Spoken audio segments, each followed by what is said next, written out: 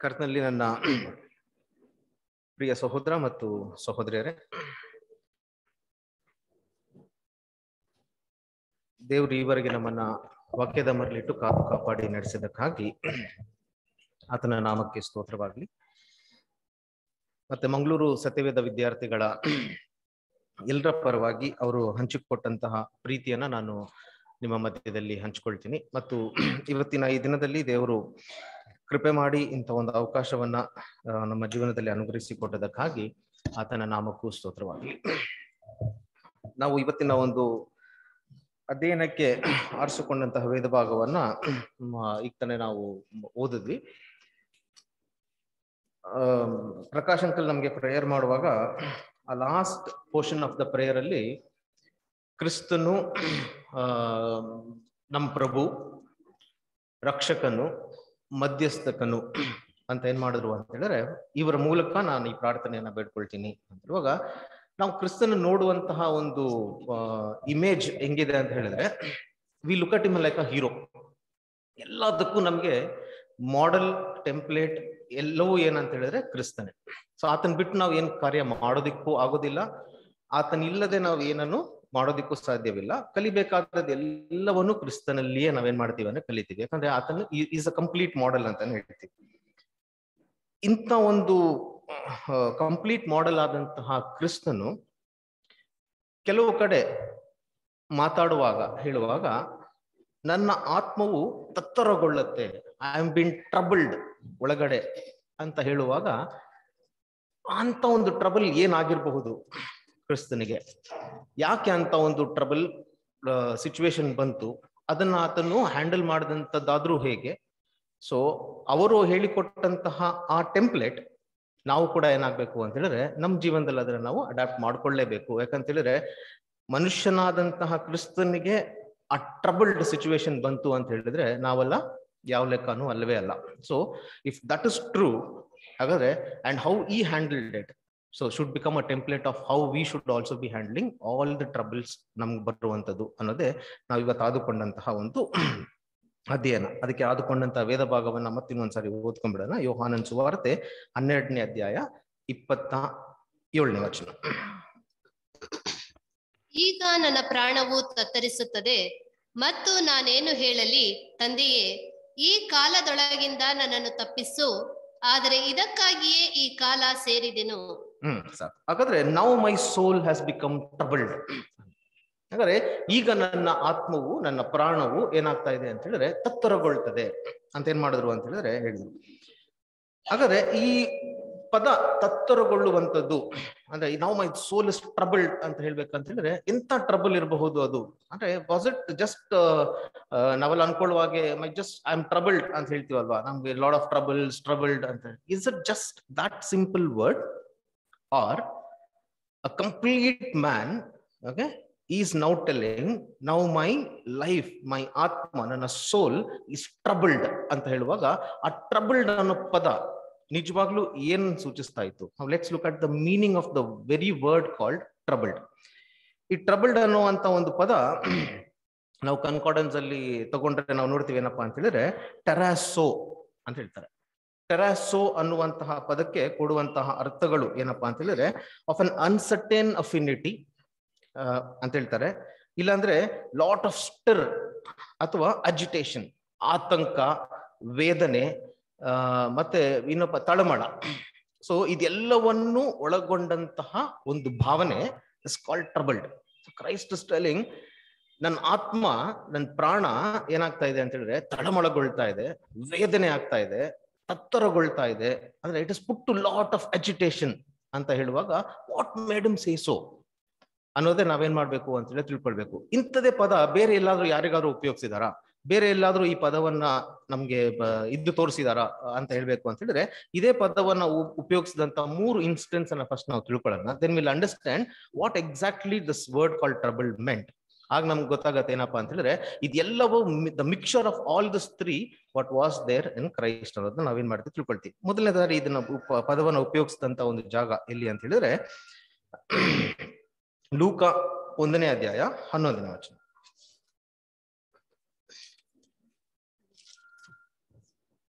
ಕರ್ತನ ದೂತನು ಧೂಪಪೀಠದ ಬಲಗಡೆಯಲ್ಲಿ ನಿಂತುಕೊಂಡವನಾಗಿ ಅವನಿಗೆ ಕಾಣಿಸಿಕೊಂಡನು.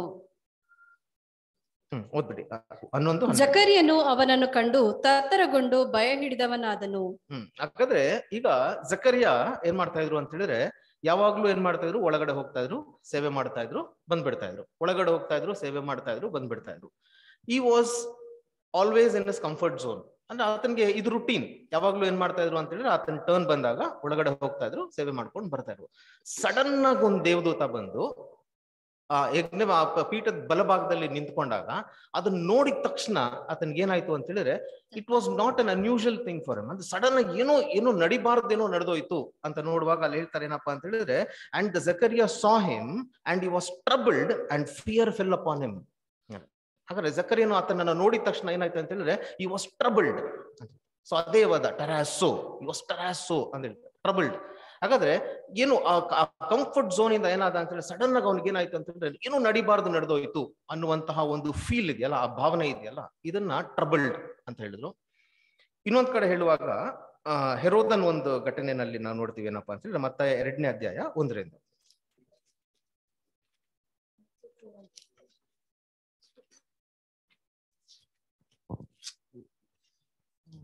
ಅರಸನಾದ ಹೆರೋದನ ದಿನಗಳಲ್ಲಿ ಯುದಾಯ ಸೀಮೆಯ ಬೆತ್ಲೆಹೇಮ್ ಎಂಬ ಊರಲ್ಲಿ ಯೇಸು ಹುಟ್ಟಿದಾಗ ಮೂಡಣ ದೇಶದ ಜೋಯಿಸರು ಯೆರೂಸಲೇಮಿಗೆ ಬಂದು, ಅದೇ ಬರುದಾ?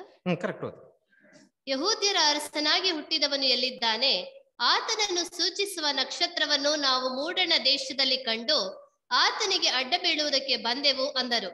ಇದನ್ನು ಕೇಳಿ ಅರಸನಾದ ಹೆರೋದನು ಅವನ ಕೂಡ ಯೆರೂಸಲೇಮಿನವರೆಲ್ಲರೂ ಕಳವಳಪಟ್ಟರು. ಅವನು ಯಹೂದ್ಯರ ಎಲ್ಲಾ ಮಹಾಯಾಜಕರನ್ನು ಶಾಸ್ತ್ರಿಗಳನ್ನು ಕೂಡಿಸಿ ಕ್ರಿಸ್ತನು ಹುಟ್ಟಬೇಕಾದದ್ದು ಎಲ್ಲಿ ಎಂದು ಅವರನ್ನು ಕೇಳಿದನು. ಹಾಗಾದ್ರೆ ಅಲ್ಲಿ 3ನೇ ವಚನ ಓದ್ಬಿಡಿ. ಇದನ್ನು ಕೇಳಿ ಅರಸನಾದ ಹೆರೋದನು ಅವನ ಕೂಡ ಯೆರೂಸಲೇಮಿನವರೆಲ್ಲರೂ ಕಳವಳಪಟ್ಟರು. ಹಾಗಾದ್ರೆ ಈ ವಿಷಯ ಕ್ರಿಸ್ತನ ಯಾರೋ ಒಬ್ಬ ಅರಸ ಎಲ್ಲೋ ಹುಟ್ಟಿದ್ದಾನೆ ಅಂದ ತಕ್ಷಣ ಹೆರೋದನ್ನು ಈ ಮಾತನ್ನ ಅವರ ಹತ್ರ ಇಂದ ಕೇಳುವಾಗ, when ಹೆರೋದ್ the king heard this, he was troubled. ಅದೇ ಪದ, ದ ಸೇಮ್ ಟರಾಜೋ. ಹಾಗಾದ್ರೆ ಆ ಹೆರೋದನಿಗೆ ಏನಪ್ಪಾ ಅಂತ ಹೇಳಿದ್ರೆ, ನಾನೇ ಒಬ್ಬ ಅರಸ, ಇನ್ನೊಬ್ಬ ಅರಸ ಎಲ್ಲೋ ಹುಟ್ಟಿದಾನೆ ಅಂದ ತಕ್ಷಣ ಏನಾಗ್ಲಿಲ್ಲ ಅಂತ ಹೇಳಿದ್ರೆ, ಎಲ್ಲೋ ಅವ್ನಿಗೆ ಏನಾಯ್ತು ಅಂತ ಹೇಳಿದ್ರೆ, ಏನೋ ಒಂದು ತಳಮಳ, ಏನೋ ಕೋಪ, ಏನೋ ವೇದನೆ, ಏನೋ ಆಂಕ್ಷಿಯಸ್, he got agitated ಅಂತ ಹೇಳ್ತಾರೆ. ಹಾಗಾದ್ರೆ ಸೊ ಅಂತ ಒಂದು ಫೀಲ್ ಯಾರಿಗೆ ಬಂತು ಅಂತ ಹೇಳಿದ್ರೆ, ಹೆರೋದನಿಗೆ ಬಂತು. ಅದೇ ಪದನ ಏನ್ ಮಾಡ್ತಾರೆ ಅಂತ ಹೇಳಿದ್ರೆ ಅಲ್ಲೂ ಉಪಯೋಗಿಸ್ತಾರೆ. So that means when we are out of a comfort zone, troubled ಅಂದ್ರು. When we have heard something which we are not able to take ಅಂತ ಹೇಳುವಾಗ ನೋಡ್ತೇವೆ, ಅಜಿಟೇಷನ್, ಅದನ್ನೇನಾದ್ರು ಅಂತ ಹೇಳಿದ್ರೆ ಟ್ರಬಲ್ಡ್ ಅಂತ ಹೇಳಿದ್ರು. ಇನ್ನೊಂದ್ ಕಡೆ ಹೇಳುವಾಗ ನಾವು ನೋಡ್ತೀವಿ ಏನಪ್ಪಾ ಅಂತ ಹೇಳಿದ್ರೆ, ಅದೇ ಮತ್ತಾಯ 14ನೇ ಅಧ್ಯಾಯ 26-27ನೇ ವಚನ. ಸಮುದ್ರದ ಮೇಲೆ ನಡೆಯುವ ಆತನನ್ನು ಶಿಷ್ಯರು ನೋಡಿ ಭೂತವೆಂದು ತತ್ತರಿಸಿ ಭಯದಿಂದ ಕೂಗಿದರು. ಯಾಕಂದ್ರೆ ಸಮುದ್ರ ಎಲ್ಲ ಏನಾಗಿದೆ ಅಂತ ಹೇಳಿದ್ರೆ ಅಲ್ಲೋಲ ಕಲ್ಲೋಲವಾಗ್ತಾ ಇರುವಾಗ, ಯಾರೋ ಒಬ್ರು ಸಮುದ್ರದ ಮೇಲೆ, ನೀರಿನ ಮೇಲೆ ನಡ್ಕೊಂಡು ಬರ್ತಾ ಇದ್ದಾರೆ ಅಂತ ಹೇಳಿ ಅಪೊಸ್ತಲರು ನೋಡುವಾಗ, ಅಯ್ಯೋ ಯಾವ್ದು ಏನೋ ಭೂತ ಬಂದ್ಬಿಡ್ತು ಅಂತ ಹೇಳಿ ಆತನ್ನ ನೋಡಿ ಏನಾದ್ರು ಅಂತ ಹೇಳಿದ್ರೆ ತತ್ತರಗೊಂಡರು ಅಂತ ಹೇಳಿದ್ರೆ. And when the disciples saw him walking on the sea, they were troubled. ಹಾಗಾದ್ರೆ that kind of a feel, same word ಟರಾಸೋ, 3 ಜಾಗದಲ್ಲಿ ಉಪಯೋಗಿಸಿರುವಂತಹ ಅದೇ ಪದ ಟರಾಸೋ ಅಂತ ಹೇಳಿದ್ರೆ so called as trouble. ಹಾಗಾದ್ರೆ ಸೊ ಈ 3 ಜಾಗಗಳಲ್ಲಿ ನಡೆದಂತಹ ಒಂದು ಭಾವಗಳನ್ನ ಫಸ್ಟಿಗೆ ಅರ್ಥ ಮಾಡ್ಕೊಂಡ್ರೆ, ನಾವು ಒಂದ್ ಕಡೆ ಏನಾಯ್ತು ಅಂತ ಹೇಳಿದ್ರೆ, ಏನೋ ನಾರ್ಮಲ್ ರುಟೀನ್ ನಡೀತಾ ಇದ್ದಂತ ಒಂದು ಜಾಗದಲ್ಲಿ ಏನಾಯ್ತು ಅಂತ ಹೇಳಿದ್ರೆ, ಏನೋ ಒಂದು ಅನ್ಕಂಫರ್ಟಬಲ್ ಸಿಚುವೇಶನ್ ಬಂದಾಗ ಅದೇ ಕಾಲ್ಡ್ ಇಟ್ ಟ್ರಬಲ್ಡ್.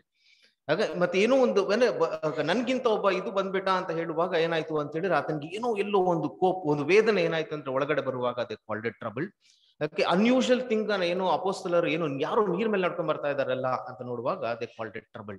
ಹಾಗಾದ್ರೆ ಇದೇ ಪದವನ್ನೇ ಕ್ರಿಸ್ತನ್ ಏನ್ ಮಾಡ್ತಾರೆ ಅಂತ ಹೇಳಿದ್ರೆ, ತನ್ನ ಜೀವನದಲ್ಲಿ ಕೂಡ ಏನ್ ಮಾಡ್ತಾರೆ ಅಂತ ಹೇಳಿದ್ರೆ ಉಪಯೋಗಿಸುವಾಗ, ಐ ವಾಸ್ ಟ್ರಬಲ್ಡ್ ಅಂತ ಒಂದ್ ಕಡೆ ಅಲ್ಲ, 2 ಕಡೆ ಅಲ್ಲ, 3 ಸಾರಿ ಏನ್ ಮಾಡ್ತಾರೆ ಅಂತ ಹೇಳಿದ್ರೆ ಕ್ರಿಸ್ತನ್ ಈ ಪದವನ್ನ ಉಪಯೋಗಿಸ್ತಾರೆ.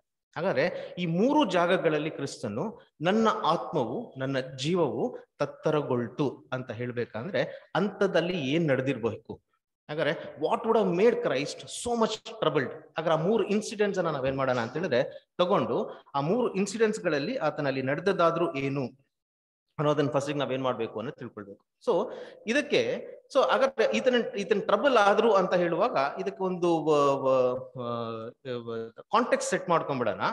ಏನ್ ನಡೆದಿರಬಹುದು ಅಲ್ಲಿ ಅನ್ನುವ ಒಂದು ಇದಕ್ಕೋಸ್ಕರ ಕ್ರಿಸ್ತನ್ನು ಏನ್ ಮಾಡ್ತಾರೆ ಅಂತ ಹೇಳಿದ್ರೆ, ನೀರ್ನಲ್ಲಿ ಹೋಗಿ ದೀಕ್ಷಾಸ್ನಾನ ಮಾಡ್ಕೊಂಡ ತಕ್ಷಣ ಮೇಲಕ್ಕೆ ಬರುವಾಗ ಕ್ರಿಸ್ತನ್ ಏನ್ ಮಾಡ್ತಾರೆ ಅಂತ ಹೇಳಿದ್ರೆ 40 ದಿನ ಏನ್ ಮಾಡ್ತಾರೆ ಅಂತ ಹೇಳಿದ್ರೆ ಅರಣ್ಯದಲ್ಲಿ ಹೋಗಿ ಏನ್ ಮಾಡ್ತಾರೆ ಅಂತ ಹೇಳಿದ್ರೆ ಆ ವಿಲ್ಡರ್ನೆಸ್ ನಲ್ಲಿ ಇರುವಂತಹ ಕಾಲದಲ್ಲಿ Satan comes to test him. The tempter will come. ಏನ್ ಮಾಡ್ತಾರೆ ಅಂತ ಹೇಳಿದ್ರೆ ಬಂದು ಆತನ ಏನ್ ಮಾಡ್ತಾರೆ ಅಂತ ಹೇಳಿದ್ರೆ ಶೋಧನೆ ಮಾಡ್ತಾರೆ. 3 ತರವಾದಂತ ಶೋಧನೆಗಳನ್ನ ಏನ್ ಮಾಡ್ತಾರೆ ಅಂತ ಹೇಳಿದ್ರೆ ಕ್ರಿಸ್ತನ್ಗೆ ಕೊಡ್ತಾರೆ. ಇದೆಲ್ಲ ಕ್ರಿಸ್ತನ್ ಏನ್ ಮಾಡ್ತಾರೆ ಅಂತ ಹೇಳಿದ್ರೆ 3 ತರವಾದಂತ ಶೋಧನೆಗಳಿಗೂ ಒಂದೊಂದು ಉತ್ತರವನ್ನ ಏನ್ ಮಾಡ್ತಾರೆ ಅಂತ ಹೇಳಿದ್ರೆ ಕೊಟ್ಟ ಮೇಲೆ ಕೊನೆಗೆ ಹೇಳ್ಬಿಡ್ತಾರೆ ಏನಪ್ಪಾ ಅಂತ ಹೇಳಿದ್ರೆ, ಸೈತಾನನ್ನೇ ಏನ್ ಮಾಡು, ನೀನು ಬಿಟ್ಟು ಹೋಗು ಆಯ್ತು. ಯಾಕಂತ ಹೇಳಿದ್ರೆ ದೇವರನ್ನು ಬಿಟ್ಟು ಬೇರೆ ಯಾರನ್ನು ಏನ್ ಮಾಡ್ಬೇಡ, ವರ್ಷಿಪ್ ಮಾಡಬೇಡ ಅಂತಾನು ಬೈಬಲ್ ಅಲ್ಲಿ ದೇವರ ವಾಕ್ಯದಲ್ಲಿ ಬರೆದಿಲ್ಲ.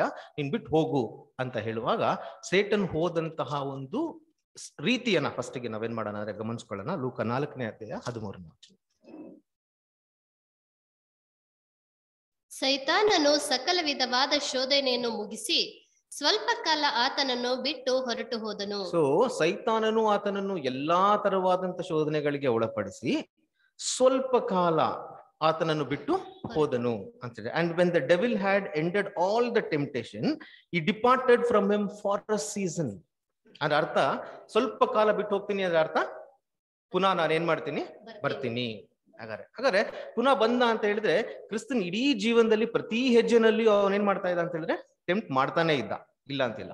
ಹಾಗಾದ್ರೆ ಇಲ್ಲಿ ಇದರಲ್ಲಿ 40 days ವಿಲ್ಡರ್ನೆಸ್ ನಲ್ಲಿ ತನ್ನ ಮಿನಿಸ್ಟ್ರಿಯನ್ನ ಸ್ಟಾರ್ಟ್ ಮಾಡುವಂತಹ ಆ ಗಳಿಗೆನಲ್ಲಿ ಏನ್ ಮಾಡ್ತಾನೆ ಅಂತ ಹೇಳಿದ್ರೆ 3 ದೊಡ್ಡ ಶೋಧನೆಯನ್ನ ತಗೊಂಬಂದು ಕ್ರಿಸ್ತನು ಸೈತಾನನು ಆತನ ಮುಂದೆ ಹಾಕುವಾಗ ಅದನ್ನೇನ್ ಮಾಡಿದ್ರು ಅಂದ್ರೆ ಕ್ರಿಸ್ತನು ಓವರ್ಟೇಕ್ ಮಾಡಿದ್ರು.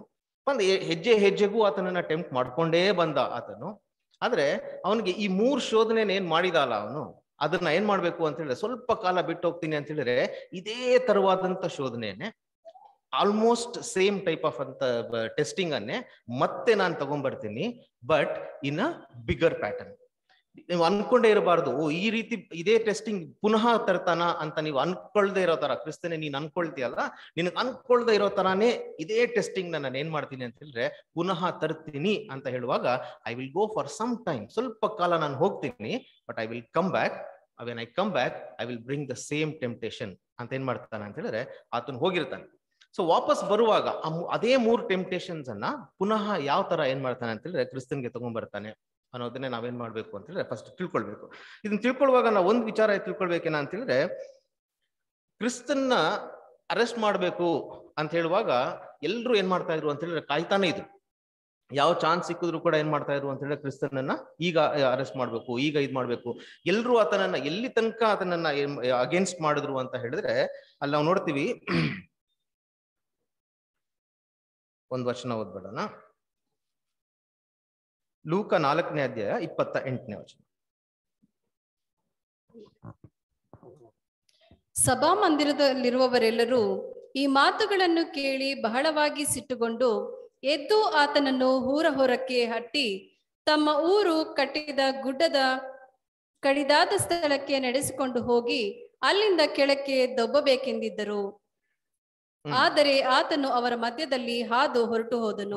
ಆತನ ತಗೊಂಡೋಗಿ ಗುಡ್ಡದ ಮೇಲಿಂದ ತಳ್ಳಿ ಏನ್ ಮಾಡ್ಬಿಡೋಣ ಅಂತ ಹೇಳಿದ್ರೆ ಕೊಂದ್ಬಿಡೋಣ ಅನ್ನುವಷ್ಟು ಕೂಡ ಏನ್ ಮಾಡಿದ್ರು ಅಂತ ಹೇಳಿದ್ರೆ ಜನಗಳು ಆತನಿಗೋಸ್ಕರ ಕಾಯ್ತಾ ಇದ್ರು ಅಂತಾನೆ ಇದೆ. ಇನ್ನೊಂದ್ ಕಡೆನ ಅದೇ ಯೋಹಾನ 7ನೇ ಅಧ್ಯಾಯ 30ನೇ ವಚನ.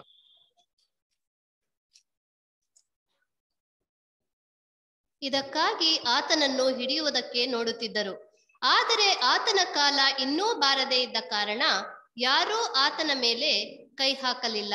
ಹಾಗಾದ್ರೆ so when they seeking to seize him and no man laid his hand on him, ಯಾಕಂತ ಹೇಳಿದ್ರೆ because his hour had not yet come.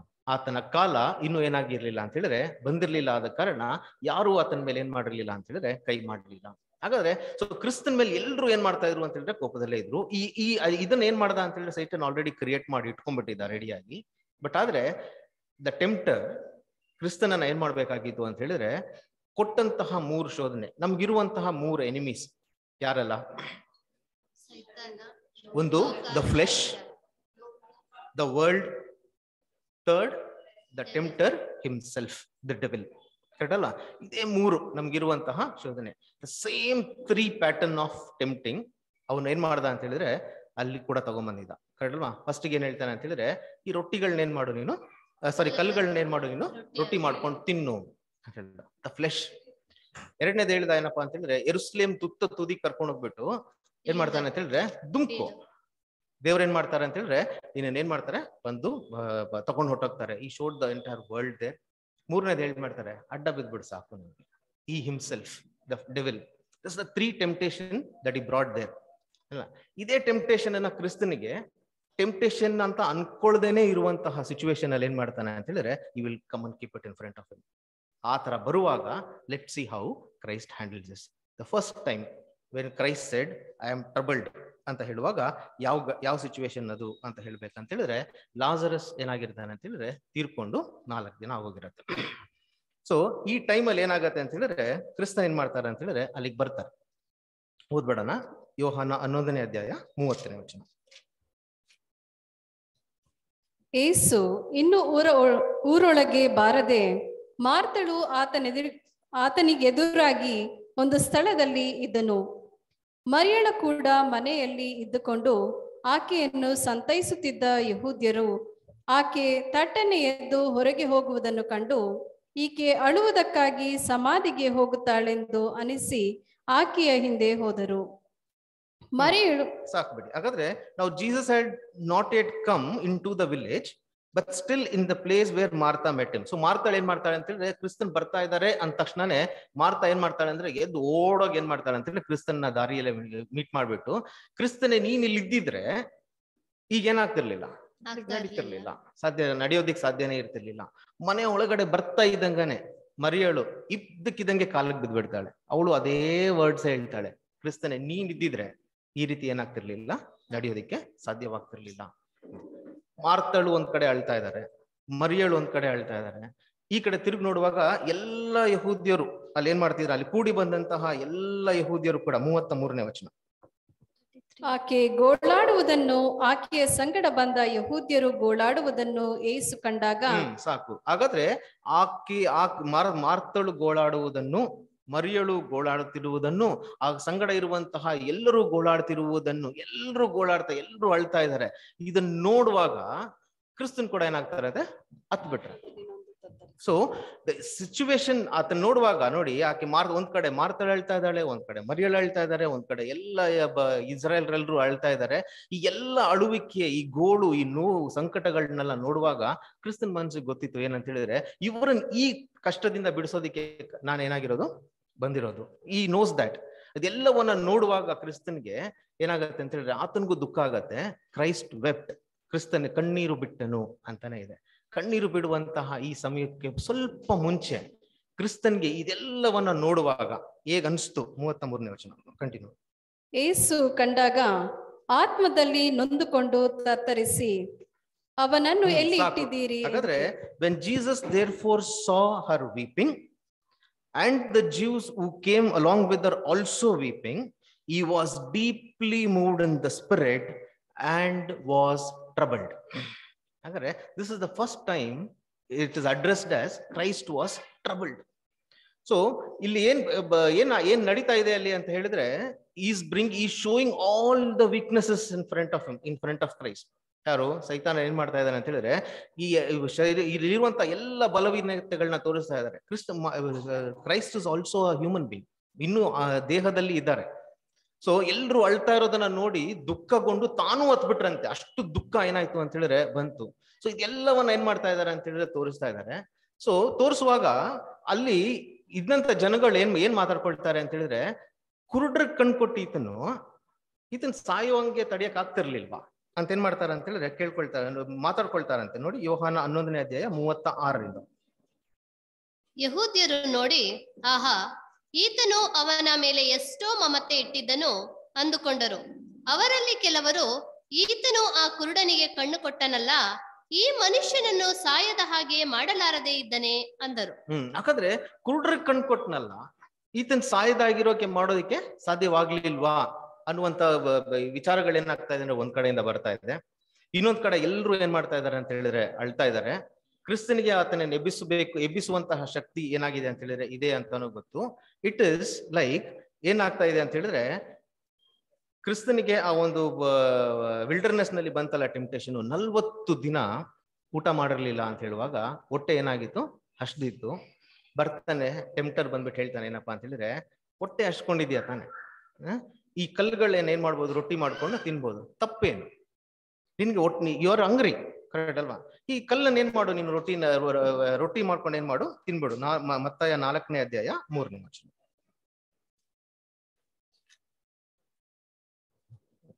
ಆಗ ಆ ಶೋಧಕನು ಆತನ ಬಳಿಗೆ ಬಂದು, ನೀನು ದೇವರ ಮಗನಾಗಿದ್ದರೆ ಈ ಕಲ್ಲುಗಳು ರೊಟ್ಟಿಯಾಗುವಂತೆ ಅಪ್ಪಣೆ ಕೊಡು ಎಂದು ಹೇಳಲು, ಆತನು, ಮನುಷ್ಯನು ರೊಟ್ಟಿ ತಿಂದ ಮಾತ್ರದಿಂದ ಬದುಕುವುದಿಲ್ಲ, ದೇವರ ಬಾಯಿಂದ ಹೊರಡುವ ಪ್ರತಿಯೊಂದು ಮಾತಿನಿಂದಲೂ ಬದುಕುವನು ಎಂದು ಬರೆದದೆ ಅಂದನು.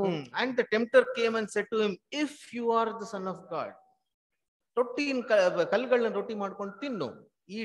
ಅಂದ್ರೆ he was trying to bring a situation directly telling that ನಿನ್ಗೆ ಪವರ್ಸ್ ಇದೆ, ಮಾಡೋದ್ರಲ್ಲಿ ತಪ್ಪು ಏನಿಲ್ಲ, ಹೊಟ್ಟೆ ಅಷ್ಟಿದೆ, ಕಲ್ಲುಗಳನ್ನ ಏನ್ ಮಾಡು, ರೊಟ್ಟಿ ಮಾಡ್ಕೊಂಡು ತಿನ್ನು, ನಿನ್ಗೆ ಆ ಶಕ್ತಿ ಏನಿದೆ ಅಂತ ಹೇಳಿದ್ರೆ ಇದೆ ಅಂತ ಅಲ್ಲಿ ಡೈರೆಕ್ಟ್ ಆಗಿ ಹೇಳ್ದ. ಇಲ್ಲಿ ಹೇಳಲಾರದೆ ಹೇಳ್ತಾ ಇದ್ದಾನೆ ಏನಪ್ಪಾ ಅಂತ ಹೇಳಿದ್ರೆ, ಲಾಜರನ್ನ ಎಬ್ಬಿಸೋ ಶಕ್ತಿ ನಿನ್ಗೆ ಹೆಂಗೂ ಇದೆ, ಎಲ್ರು ಅಳ್ತಾ ಇದ್ದಾರೆ, ಹಾಗೆ ಕುರುಡ್ರಿಗೂ ಕಣ್ ಕೊಟ್ಟಿದ್ಯಾ, ನೀನ್ ಇಲ್ಲಿದ್ದಿದ್ರೆ ನೀನ್ ಮಾರ್ತಾಳೆ ಏನ್ ಹೇಳ್ತಾಳೆ, ನೀನ್ ಇಲ್ಲಿದ್ದಿದ್ರೆ ಲಾಜರನ್ ಸಾಯ್ತಿರ್ಲಿಲ್ಲ. ಮರಿಯಳು ಏನ್ ಹೇಳ್ತಾರೆ, ನೀನ್ ಇಲ್ಲಿದ್ದಿದ್ರೆ ಲಾಜರನ್ ಸಾಯ್ತಿರ್ಲಿಲ್ಲ. ಜನಗಳೇನ್ ಮಾತಾಡ್ಕೊಳ್ತಾ ಇದಾರೆ ಅಂತ ಹೇಳಿದ್ರೆ, ಎಲ್ಲಾ ಪವರ್ಸು ಇರೋ ಆತನು ಇವ್ರಿಗೆ ಇದನ್ನ ಸಾಯಿಸದೆ ಇರುವ ಹಾಗೆ ಕಾಪಾಡ್ಕೊಳ್ಳೋದಿಕ್ ಆಗ್ಲಿಲ್ವಾ ಅಂತ ಹೇಳುವಾಗ, ನಾವು devil in directly is telling Christ come on, wake him up ಅನ್ನುವ ಒಂದು ಸಿಚುವೇಶನ್ ಏನಾಗ್ತಾ ಇದೆ ಅಂತ ಹೇಳಿದ್ರೆ ಬರ್ತಾ ಇದೆ. ಹಾಗಾದ್ರೆ ಕ್ರಿಸ್ತನ್ ಅಲ್ಲಿ ಏನ್ ಮಾಡಿದ್ರು ಅಂತ ಹೇಳಿದ್ರೆ, ಅದೇ ಒಂದು ಸಿಚುವೇಶನ್ ಬಂದಾಗ ಉತ್ತರ ಕೊಟ್ಟರು, ಮನುಷ್ಯನು ರೊಟ್ಟಿಯಿಂದ ಮಾತ್ರ ಏನಾಗಲ್ಲ, ಬದುಕೋದಿಲ್ಲ, ದೇವರ ಬಾಯಿಂದ ಹೊರಡುವ ಪ್ರತಿ ಒಂದು ಮಾತಿನಿಂದಲೂ ಬದುಕ್ತಾನೆ ಅಂತ ಅಲ್ಲಿ ಹೇಳಿದ ಆ ಮಾತನ್ನ ಇಲ್ಲಿ ಕೂಡ ಏನ್ ಮಾಡ್ಬೇಕಾಗಿತ್ತು, ಆತನು ಕಮ್ಯುನಿಕೇಟ್ ಮಾಡ್ಬೇಕಾಗಿತ್ತು. ಸೊ ಈಸ್ ಬೀಂಗ್ ಟ್ರಬಲ್ಡ್ ಅಂತ ಹೇಳಿದ್ರೆ, ಕ್ರಿಸ್ತನ್ಗೆ ಆ ಒಂದು ಟೆಂಪ್ಟೇಷನ್ ಹೆಂಗ್ ಬರ್ತಾ ಇದೆ ಅಂತ ಹೇಳಿದ್ರೆ, ಹಾಗಾದ್ರೆ ಇಲ್ಲಾಂದ್ರೆ ಅಂತ ಒಂದು ಗಳಿಗೆನಲ್ಲಿ ನನ್ನ ಆತ್ಮ ತತ್ತರಗೊಳ್ತು ಅಂತ ಯಾಕೆ ಹೇಳ್ಬೇಕಾಗಿತ್ತು? ಹಾಗಾದ್ರೆ ಕ್ರಿಸ್ತನ್ ಕಣ್ಣೀರಿಟ್ನು, ದುಃಖ ಆಯ್ತು ಅಂತ ಹೇಳ್ಬೋದಾಗಿತ್ತು. But why was Christ agitated ದೆ? ಹಾಗಾದ್ರೆ ಅಂತ ಒಂದು ಆಂಕ್ಷಿಯಸ್ ಏನಾಯ್ತು, ಅಂತ ಒಂದು ತಳಮಳ ಗೊಂದಲ ಏನ್ ಬಂತು ಅಂತ ಹೇಳುವಾಗ, ಕ್ರಿಸ್ತನ್ಗೆ ಇದೆಲ್ಲ ದುಃಖಗಳನ್ನ ನೋಡುವಾಗ, ಶರೀರ ಭಾವದ ಈ ಎಲ್ಲ ಕಷ್ಟಗಳನ್ನ ನೋಡುವಾಗ, ಲಾಜರನ್ನೇ ಎದ್ದು ಹೊರಗಡೆ ಬಾ ಅನ್ಬಿಟ್ಟು ಇದ್ರೆ ಏನಾಗಿರೋದು ಅಂತ ಹೇಳಿದ್ರೆ, ಸೆಟ್ ವುಡ್ ಹ್ಯಾವ್ ಬಿನ್, ಎದ್ಬಿಡ್ತಾ ಇದ್ದ. ಯಾಕಂತಂದ್ರೆ ಕಲ್ಲುಗಳನ್ನ ರೊಟ್ಟಿ ಮಾಡ್ಕೊಂಡು ತಿನ್ನುವಂತ ತಕ್ಷಣ ತಿಂದಂಗ ಆಗೋಗ್ತಾ ಇತ್ತು. So is bringing the same kind of a situation in before Christ and trying to tell him, ನಾವು ಏನ್ ಮಾಡು, ಲಾಜರನ್ನ ಎಬ್ಬಿಸು ಅಂತ ಹೇಳಿದ್ರೆ, ಕ್ರಿಸ್ತನ್ ಲಾಜರನ್ನ ಎಬ್ಬಿಸ್ತಾರೆ ಹೌದು, ಬಟ್ ಅಲ್ಲಿ ಏನ್ ಹೇಳಿದ್ರು, ಮನುಷ್ಯನು ದೇವರ ಬಾಯಿಂದ ಹೊರಡುವ ಪ್ರತಿ ಒಂದು ಮಾತಿನಿಂದಲೂ ಬದುಕುತ್ತಾನೆ ಅನ್ನೋದನ್ನ ಇಲ್ಲಿ ಮಾಡಿ ತೋರಿಸ್ಬೇಕಾಗಿತ್ತು ಕ್ರಿಸ್ತನ್, ಕರೆಕ್ಟ್ ಅಲ್ವಾ? ಅದಕ್ಕೆ ಏನ್ ಹೇಳ್ತಾರೆ ನೋಡಿ, ಏನ್ ಹೇಳ್ತಾರೆ, 11:39 11:39 ಯೇಸು ಆ ಕಲ್ಲನ್ನು ತೆಗೆದು ಹಾಕಿರಿ ಅನ್ನಲು, ತೀರಿ ಹೋದವನ ಅಕ್ಕನಾದ ಮಾರ್ತಳು, ಸ್ವಾಮಿ, ಅವನು ಸತ್ತು 4 ದಿವಸವಾಯಿತು, ಈಗ ನಾತ ಹುಟ್ಟಿದೆ ಅಂದಳು. ಯೇಸು ಆಕೆಗೆ, ನೀನು ನಂಬಿದರೆ ದೇವರ ಮಹಿಮೆಯನ್ನು ಕಾಣುವಿ ಎಂದು ನಾನು ನಿನಗೆ ಹೇಳಲಿಲ್ಲವೇ ಎಂದು ಉತ್ತರ ಕೊಟ್ಟನು. ಆಗ ಕಲ್ಲನ್ನು ತೆಗೆದು ಹಾಕಿದರು ಮತ್ತು ಯೇಸು ಕಣ್ಣೆತ್ತಿ ಮೇಲಕ್ಕೆ ನೋಡಿ ಈ ಕಲ್ಲನ್ನು ತೆಗೆದು ಹಾಕಿದ ತಕ್ಷಣ ಕ್ರಿಸ್ತನ್ ಮಾಡುವಂತ ಕೆಲಸ ಫಸ್ಟ್ ಏನಪ್ಪಾ ಅಂತ ಹೇಳಿದ್ರೆ, ಮೇಲಕ್ಕೆ ಫಸ್ಟಿಗೆ ಕಣ್ಣನ್ನು ಮೇಲಕ್ಕೆತ್ತಿ ನೋಡಿ ಒಂದು ಮಾತು ಹೇಳ್ತಾರೆ, ತಂದೆಯೇ, ನೀನು ನನ್ನ ಪ್ರಾರ್ಥನೆಯನ್ನು ಕೇಳಿದ್ದಕ್ಕೆ ನಿನ್ನನ್ನು ಕೊಂಡಾಡುತ್ತೇನೆ. ನೀನು ನನ್ನ ಪ್ರಾರ್ಥನೆಯನ್ನು ಕೇಳಿದ್ದಕ್ಕೆ ನಾನು ಏನ್ ಮಾಡ್ತೀನಿ, ನಿನ್ನನ್ನು ಕೊಂಡಾಡ್ತೇನೆ. I knew you always here me, ನೀನ್ ನನ್ನ ಪ್ರಾರ್ಥನೆಯನ್ನ ಕೇಳ್ತೀಯ ಅಂತ ನನ್ಗೆ ಏನಂತ ಓದ್ಬಿಡಿ, ಕಂಟಿನ್ಯೂ ಮಾಡಿ. ನೀನು ಯಾವಾಗಲೂ ನನ್ನ ಪ್ರಾರ್ಥನೆಯನ್ನು ಕೇಳುವವನಾಗಿದ್ದೀ ಎಂದು ನನಗೆ ಗೊತ್ತೇ ಇದೆ. ಆದರೂ ನೀನೇ ನನ್ನನ್ನು ಕಳುಹಿಸಿಕೊಟ್ಟೆ ಎಂದು ಸುತ್ತಲೂ ನಿಂತಿರುವ ಜನರು ನಂಬುವಂತೆ ಅವರಿಗೋಸ್ಕರ ಈ ಮಾತುಗಳನ್ನಾಡಿದೆನೆಂದು ಹೇಳಿದನು. ಹಾಗಾದ್ರೆ ಸೊ ಅಲ್ಲೇನ್ ಮಾಡ್ತಾರೆ ಅಂತ ಹೇಳಿದ್ರೆ, ಕ್ರಿಸ್ತನು ಕಣ್ಣೆತ್ತಿ ಮೇಲಕ್ಕೆ ನೋಡಿ, ತಂದೆಯೇ, ನನ್ನ ಪ್ರಾರ್ಥನೆ ನೀನ್ ಕೇಳಿದ್ಯಾ ಅಂತ ನನಗೆ ಗೊತ್ತು, ಈಗಲ್ಲ ನನ್ನ ಪ್ರಾರ್ಥನೆಯನ್ನು ಯಾವಾಗ್ಲೂ ನೀನ್ ಕೇಳ್ತೀಯಾ ಅಂತಾನೆ ಗೊತ್ತು ಅಂತ ಹೇಳ್ಬೇಕು ಅಂತ ಹೇಳಿದ್ರೆ, ಲಾಜರನ್ನೇ ಎದ್ದು ಹೊರಗಡೆ ಬಾ ಅಂತ ಕ್ರಿಸ್ತನ್ ತನ್ನಷ್ಟಕ್ಕೆ ತಾನೇನ್ ಮಾಡಲಿಲ್ಲ, ಹೇಳಲಿಲ್ಲ, ದೇವರ ಮಾತಿನಿಂದಲೇ ಏನಾಗಿ, ಯಾಕಂದ್ರೆ ಹೇಳ್ತಾರೆ ನನ್ನ ಪ್ರಾರ್ಥನೆಯನ್ನು ನೀನ್ ಕೇಳಿದ್ಯಾ ಅಂತ ಹೇಳುವಾಗ, ಲಾಜರನ್ನ ಎಬ್ಬಿಸು ಅನ್ನೋ ಪ್ರಾರ್ಥನೆ ಕ್ರಿಸ್ತನ್ ಏನ್ ಮಾಡ್ಬೇಕಾಗಿತ್ತಾಗತ್ತೆ, ಮಾಡಿರ್ಲೇಬೇಕಿತ್ತು. ಹಾಗಾದ್ರೆ ಲಾಜರನ್ನ ಎಬ್ಬಿಸು ಅಂತ ದೇವ್ರು ಏನ್ ಮಾಡಿರ್ಬೇಕಾಗಿತ್ತು, ಕ್ರಿಸ್ತನಿಗೆ ಹೇಳಲೇಬೇಕಾಗಿತ್ತು. ಸತ್ತು ಎದ್ದಿ ಬಂದವನು ಬಂದಿದ್ದು ಯಾವ ಶಕ್ತಿಯಿಂದ ಅಂತ ಹೇಳಿದ್ರೆ, ದೇವರ ಮಾತಿನಿಂದಲೇ. ಅಲ್ಲಿ ಹೇಳಿದ್ರು ಮನುಷ್ಯನು ರೊಟ್ಟಿಯಿಂದ ಮಾತ್ರವಲ್ಲ ದೇವರ ಬಾಯಿಂದ ಹೊರಡುವ ಪ್ರತಿ ಒಂದು ಮಾತಿನಿಂದಲೂ ಬದುಕ್ತಾನೆ ಅಂತ ಹೇಳಿದ್ರೆ ಅಲ್ಲಿ ಹೇಳಿದ್ರು, ಇಲ್ಲಿ ಮಾಡಿ ತೋರಿಸಿದ್ರು. ಏನಂತ ಹೇಳಿದ್ರೆ ಲಾಜರ್ನ ಎದ್ದು ಬರ್ತಾನೆ, ಅದು ಬರ್ಬೇಕಂತ ಹೇಳಿದ್ರೆ ದೇವರ ಬಾಯಿಂದ ಹೊರಡುವ ಪ್ರತಿ ಒಂದು ಮಾತಿನಿಂದಲೇ ಬರ್ತಾನೆ ಅಂತ ಹೇಳುವಾಗ, ದೊಡ್ಡ ಧ್ವನಿಯಿಂದ ಲಾಜರನೇ ಎದ್ದು ಹೊರಗಡೆ ಬಾ ಅಂತ ಹೇಳುವಾಗ ಏನ್ ಮಾಡ್ತಾನೆ ಅಂತ ಹೇಳಿದ್ರೆ ಕಟ್ಟಿಟ್ಟಂತ ಲಾಜರ್ನ ಏನಾಗ್ತಾನೆ ಎದ್ದು ಹೊರಗಡೆ ಬರ್ತಾನೆ. ಸೊ ದಟ್ ಆ ಗಳಿಗೆನಲ್ಲಿ ಕ್ರಿಸ್ತನು ಅಷ್ಟೊಂದು ಟ್ರಬಲ್ ಯಾಕಾಯ್ತು ಅಂತ ಹೇಳಿದ್ರೆ is bringing the same kind of a temptation. ಎಲ್ಲ ಆ ವೀಕ್ನೆಸಸ್ನೆಲ್ಲ ಹೆಂಗ್ ತಗೊಂಡ್ಬರ್ತಾನೆ ಆತನು ಅಂತ ಹೇಳಿದ್ರೆ ಎಲ್ಲರನ್ನ ಫಸ್ಟಿಗೆ ಅಳಿಸ್ತಾನೆ, ಕ್ರಿಸ್ತನೇ ಅಳುವ ಹಾಗೆ ಒಂದು ಇದನ್ನ ತಗೊಂಡ್ಬರ್ತಾನೆ. ಇದೆಲ್ಲ ಸಿಚುವೇಶನ್ ಅನ್ನ ತಗೊಂಡ್ ಬಂದು ಏನ್ ಮಾಡ್ತಾನೆ ಅಂತ ಹೇಳಿದ್ರೆ is cornering Christ in such way that ಇದನ್ನೆಲ್ಲ ನೋಡಿದ ತಕ್ಷಣ ಕ್ರಿಸ್ತನು ಇಷ್ಟು ಜನ ಅಳ್ತಾ ಇದಾರಲ್ಲ, ಲಾಜರ್ ನೆಬ್ಬಿಸ್ಬಿಡ್ತೀನಿ ನಾನು ಅಂತ ಏನಾರು ಅನ್ಕೊಂಡ್ಬಿಟ್ಟಿದ್ರು ಕೂಡ, ಮನ್ಸಲ್ಲಿ ಒಂಚೂರು ಅನ್ಕೊಂಡ್ಬಿಟ್ಟಿದ್ರು ಕೂಡ ಏನಾಗ್ತಾ ಇದೆ ಅಂತ ಹೇಳಿದ್ರೆ Satan would have been the winner there. ಆದ್ರೆ ಕ್ರಿಸ್ತನ್ ಒಂದು ಗಳಿಗೆ ಕೂಡ ಅದಕ್ಕೆ ಕ್ರಿಸ್ತನ್ ಹೇಳ್ತಾರೆ ಮೈ ಸ್ಪಿರಿಟ್ ಇಸ್ ಟ್ರಬಲ್ಡ್. ಏನೋ ನಡಿಬಾರ್ದೇನೋ ನಡೀತಾ ಇದೆ, ಏನೋ ಅನ್ಕಂಫರ್ಟಬಲ್ ಆಗ್ತಾ ಇದೆ, ಸಮಥಿಂಗ್ ಇಸ್ ಗೆಟಿಂಗ್ ಅಜಿಟೇಟೆಡ್ ಅಂತ ಹೇಳುವಾಗ ನನ್ನ ಆತ್ಮ ತತ್ತರಗೊಳ್ತು ಅಂತ ಹೇಳ್ತಾರೆ. ಆ ಒಂದು ಗಳಿಗೆ Christ has to just manage it and then come out of the temptation. ಇದೇ ಸಿಚುವೇಶನ್ ಏನ್ ಮಾಡ್ತಾನೆ ಅಂತ ಹೇಳಿದ್ರೆ ಸೈಟನ್ ನಮಗೂ ಏನ್ ಮಾಡ್ತಾನೆ ತಗೊಂಡ್ಬರ್ತಾನೆ. ಎಷ್ಟು ಸರಿ ನಮ್ಗೆ ಲೋಕದ ಫ್ಲೆಶ್ ವೀಕ್ನೆಸಸ್ ಏನಾಗುತ್ತೆ ಅಂತ ಹೇಳಿದ್ರೆ ನಮ್ ಮುಂದೆ ಬರುವಾಗ, ಕಷ್ಟಗಳು ನಮ್ಮ ಮುಂದೆ ಬರುವಾಗ, ಗೋಳಾಟಗಳು ನಮ್ಮ ಮುಂದೆ ಬರುವಾಗ, ಲೌಕಿಕವಾದಂತ ಎಲ್ಲ ಕಷ್ಟಗಳು ನಮ್ಮ ಮುಂದೆ ಬರುವಾಗ ಒಂದು ಗಳಿಗೆ ನಾವೇನ್ ಮಾಡ್ಬೇಕು ಅಂತ ಹೇಳಿದ್ರೆ we have to just pass like the Christ shed, ಕಣ್ಣೆತ್ತಿ ಮೇಲಕ್ಕೆ ನೋಡ್ಬಿಟ್ಟು ದೇವರೇ ನೀನ್ ನನ್ಗೆ ಏನ್ ಮಾಡು, ರಕ್ಷಣೆ ಮಾಡು, ನೀನ್ ಮಹಿಮೆ ಆಗ್ಲಿ ಅಂತ ನಾವು ಒಂದು ಮಾತು ಹೇಳಿದ್ರೆ ಆ ಗಳಿಗೆನೆ ಏನಾಗುತ್ತೆ ಅಂತ ಹೇಳಿದ್ರೆ ನಾವು ಆ ಒಂದು ಟೆಂಪ್ಟೇಷನ್ ಇಂದ ಹೊರಗೆ ಬರೋದಕ್ಕೆ ಸಾಧ್ಯ. ಅಲ್ಲಿ direct ಅಲ್ವೇಲ್ the tempter came and tempted ಅಂತ ಇದೆ. ಇಲ್ಲಿ ಟೆಂಪ್ಟರ್ ಕೇಮ್ ಅಂತ ಬರ್ದಿಲ್ಲ, ಈ ಟೆಂಪ್ಟೆಡ್ ಅಂತ ಬರ್ದಿಲ್ಲ. The situation is exactly the same. ಹಾಗಾದ್ರೆ ನಮಗೂ ಕೂಡ ಏನಾಗುತ್ತೆ ಟೆಂಪ್ಟರ್ ಡೈರೆಕ್ಟ್ ಆಗಿ ಬಂದು ಟೆಂಪ್ಟ್ ಮಾಡ್ತಾನೆ ಅಂತ ನಾವು ಅನ್ಕೊಳ್ಬೇಕಂತ ಸಿಚುವೇಶನ್ ಬರಲ್ಲ. ನಮ್ಗೇ ಗೊತ್ತಿಲ್ಲದೆ ಇರುವ ಹಾಗೆ ನಾವೇನ್ ಮಾಡ್ತೀವಿ, ಹಳ್ಳಕ್ಕೆ ಬಿದ್ದ ಮೇಲೆನೆ ಬಿದ್ಬಿಟ್ವಿ ಅಂತ ಏನಾಗೋದು ಅಂದ್ರೆ ನಮ್ಗೆ ಗೊತ್ತಾಗೋದು. ಅಲ್ಲಿ ತನಕ ಏನಾಗಲ್ಲ ಅಂತ ಹೇಳಿದ್ರೆ ಆ ಸಿಚುವೇಶನ್ ನಮ್ಗೆ ಏನಾಗಲ್ಲ, ಗೊತ್ತಾಗೋದೇ ಇಲ್ಲ. So the first time Christ said, I am troubled ಅಂತ ಹೇಳುವಾಗ it was an indirect temptation that he brought in front of Christ. Christ ಏನ್ ಮಾಡಿದ್ರು ಅಂತ ಹೇಳಿದ್ರೆ ಅದನ್ನ ಅಷ್ಟೇ ಜಾಣತನದಿಂದ ಏನ್ ಮಾಡ್ತಾರೆ ಅಂತ ಹೇಳಿದ್ರೆ he just overlooked. ಯಾಕಂದ್ರೆ ಆ ಪ್ರೆಷರ್ ಬರುವಾಗ, ಜನಗಳದ್ದು ಆ ಒಂದು ಪ್ರೆಷರ್ ಬರುವಾಗ, ಇದೇ ಘಟನೆ ಎಲ್ಲಾದ್ರೂ ನಡೆದು ನಾವು ತಪ್ಪು ಮಾಡದಂತ ಇನ್ಸಿಡೆಂಟ್ ಬೈಬಲ್ ಅಲ್ಲಿ ಉಂಟಾ ಅಂತ ಹೇಳ್ಬೇಕಂತ ಹೇಳಿದ್ರೆ ಎಲ್ರು ನೀರಿಲ್ಲ ನೀರಿಲ್ಲ ನೀರಿಲ್ಲ ನೀರಿಲ್ಲ ಅಂತ ಹೇಳ್ಬಿಟ್ಟು ಏನ್ ಮಾಡ್ತಾರೆ ಅಂತ ಹೇಳಿದ್ರೆ ಪ್ರೆಷರ್ ಹಾಕಿ ಹಾಕಿ ಹಾಕಿ ದೇವ್ರು ಹೇಳ್ತಾರೆ ಹೋಗ್ ನೀನ್ ಆ ಬಂಡೆಗೆ ಹೇಳು ನೀರ್ ಕೊಡು ಅಂತ ಹೇಳುವಾಗ ಈ ಜನಗಳದ್ದು ಪ್ರೆಷರ್ ಎಷ್ಟಿತ್ತು ಅಂತ ಹೇಳಿದ್ರೆ ಮೋಶೆ ಅಂತ ಪ್ರವಾದಿನ ಏನ್ ಮಾಡ್ದ ಅಂತ ಹೇಳಿದ್ರೆ ನೀರ್ ಕೊಡು ಅಂತ ಹೇಳೋ ಜಾಗದಲ್ಲಿ 2 ಸಾರಿ ಬಿಡ್ತಾರೆ. Why did you do that? Because of the pressure that ಈ ಸಾ ದೇರ್. ಅದೇ ತಾನೇ ಇಲ್ಲೂ ಆಗಿದ್ದು. ಕ್ರಿಸ್ತನ್ ಇಷ್ಟು ಜನ ಪ್ರೆಷರ್ ಕೊಡ್ತಾ ಇದಾರೆ, ಯಹೂದ್ಯರೆಲ್ಲ ಮಾತಾಡ್ಕೊಳಕ್ ಶುರು ಮಾಡಿದ್ರೆ ಅಂತೆ ಈತನಿಗೆ ಸಾಯದೆ ಇರೋ ತರ ಕಾಪಾಡ್ಕೊಳ್ಳೋದಿಕ್ಕೆ ಆಗ್ತಿರ್ಲಿಲ್ವಾ ಈತನಿಗೆ ಅಂತ ಹೇಳುವಾಗ ಆ ಪ್ರೆಷರ್ ಅಲ್ಲಿ ಏನಾದ್ರು ಒಂಚೂರು ಆಚೆ ಈಚೆ ಆಗೋಗ್ಬಿಟ್ಟಿದ್ರೆ that's why we say Christ is our hero. ಆತನನ್ನ ನೋಡಿ ನಾವೇನ್ ಮಾಡ್ಬೇಕು ಅಂತ ಹೇಳಿದ್ರೆ ಕಲಿಬೇಕು. ಮೋಶೆ ತಪ್ಪು ಮಾಡಿದನ್ನ ನೋಡಿ ನಾವು ಕಲಿತೀವಿ, ಕ್ರಿಸ್ತನು ಸರಿಯಾಗಿ ಮಾಡಿದನ್ನ ನೋಡಿ ನಾವೇನ್ ಮಾಡ್ಬೇಕು ಅಂತ ಹೇಳಿದ್ರೆ ಕಲಿಬೇಕು. So the first temptation it was equivalent to the trouble that Christ had in him. ಇದು ಮೊದಲನೇ ಒಂದು ಟ್ರಬಲ್ ಅಂತ ನಾವೇನ್ ಮಾಡಿದ್ವಿ ಅಂತ ಹೇಳಿದ್ರೆ ತಿಳ್ಕೊಳ್ತೀವಿ. ಇದೇ ತರ 2ನೇ ಸಾರಿ ಕ್ರಿಸ್ತನ್ ಏನಾಗ್ತಾರೆ ಅಂತ ಹೇಳಿದ್ರೆ ಇನ್ನೊಂದ್ಸರಿ ಟ್ರಬಲ್ ಆಗ್ತಾರೆ. ಇದು ಸಿಚುವೇಶನ್ ಹೆಂಗಿದೆ ಅಂತ ಹೇಳಿದ್ರೆ ಯಾರಿಗೂ ಕ್ರಿಸ್ತನ್ಗೆ ಇಲ್ಲಿ ಯಾಕೆ ಟ್ರಬಲ್ ಆಯ್ತು ಅನ್ನೋದು ಏನಾಗಲ್ಲ ಅಂತ ಹೇಳಿದ್ರೆ ಅರ್ಥ ಆಗೋದೇ ಇಲ್ಲ. ಏನಂತಂದ್ರೆ ಎಂಡ್ ಆಫ್ ದ ಮಿನಿಸ್ಟ್ರಿ, ಲಾಜರನ್ನ ಎಬ್ಬಿಸಿ 1 ವಾರ ಆಗಿರತ್ತೆ. ಏನ್ ಮಾಡ್ತಾರೆ ಅಂತ ಹೇಳಿದ್ರೆ ಕ್ರಿಸ್ತನು ಈಗ ಏನ್ ಮಾಡ್ಬೇಕು ಅಂತ ಹೇಳಿದ್ರೆ ಪಸ್ಕ ಹಬ್ಬದ ಒಂದು ಪ್ಯಾಟರ್ನ್ ಪ್ರಕಾರ 10ನೇ ದಿನದಲ್ಲಿ ಏನಾಗ್ಬೇಕು ಅಂತ ಹೇಳಿದ್ರೆ ಕುರಿನ ಏನ್ ಮಾಡ್ತೀವಿ ನಾವು ಸೆಲೆಕ್ಟ್ ಮಾಡೋ ತರ ಏನ್ ಮಾಡ್ಬೇಕು ಅಂತ ಹೇಳಿದ್ರೆ ಯೆರೂಸಲೇಮ್ಗೆ ಎಂಟರ್ ಆಗ್ಬೇಕು. ಎಂಟರ್ ಆಗುವಾಗ ಏನ್ ಮಾಡ್ತಾರೆ ಅಂತ ಹೇಳಿದ್ರೆ ಇಡೀ ಜನ ಏನ್ ಮಾಡ್ತಾರೆ ಅಂತ ಹೇಳಿದ್ರೆ ಅಲ್ಲಿ ಹೇಳ್ತಾರೆ ಎಷ್ಟೋ ಲಕ್ಷ ಜನ ಇದ್ರು ಅಂತಾನೆ ಕೆಲವು ಕಮೆಂಟೇಟರ್ಸ್ ಬರೀತಾರೆ.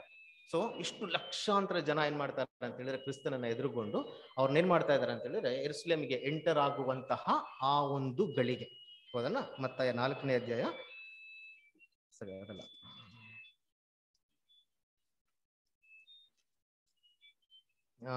12ನೇ ಅಧ್ಯಾಯ 20ನೇ ವಚನ. ಯೋಹಾನ 12ನೇ ಅಧ್ಯಾಯ 20ನೇ ವಚನ.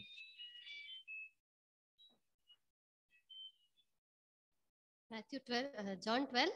John 12:20. 20 ನವದಾ? 20.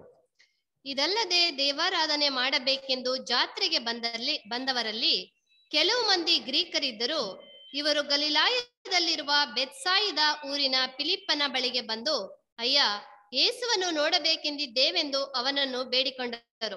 ಸಾಕು. ಹಾಗಾದ್ರೆ ಸೊ ಈ ಘಟನೆ ಇದನ್ನ ಮಾತ್ರ ಯಾಕೆ ಹೋಲಿಸಿದೆ ಅಂದ್ರೆ ಯೆರೂಸಲೇಮ್ ಘಟನೆ ನಮ್ಮೆಲ್ರಿಗೂ ಚೆನ್ನಾಗಿ ಗೊತ್ತು ಅಲ್ವಾ. ಕ್ರಿಸ್ತನ್ ಏನಾಗ್ತಾ ಇದಾರೆ ಅಂತ ಹೇಳಿದ್ರೆ ಅರಸನ್ ತರ ಏನ್ ಮಾಡ್ತಾ ಇದಾರೆ ಅಂತ ಹೇಳಿದ್ರೆ ಎಂಟ್ರಿ ಕೊಡ್ತಾ ಇದಾರೆ.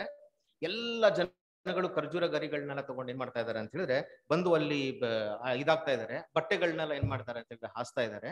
ಕ್ರಿಸ್ತನು ಕತ್ತೆ ಮರಿ ಮೇಲೆ ಕೂತ್ಕೊಂಡು ಏನ್ ಮಾಡ್ತಾ ಇದಾರೆ ಅಂತ ಹೇಳಿದ್ರೆ ಅರಸನ್ ತರ ಎಂಟ್ರಿ ಏನ್ ಮಾಡ್ತಾ ಇದಾರೆ, ಕೊಡ್ತಾ ಇದಾರೆ. ಎವ್ರಿಬಡಿ ಇಸ್ ಅಕ್ಸೆಪ್ಟೆಡ್ ಇನ್ ಮಸ್ ಕ್ರೈಸ್ಟ್. ಹೋಸಾನಾ ಹೋಸಾನಾ ಅಂತ ಹೇಳ್ತಾರೆ.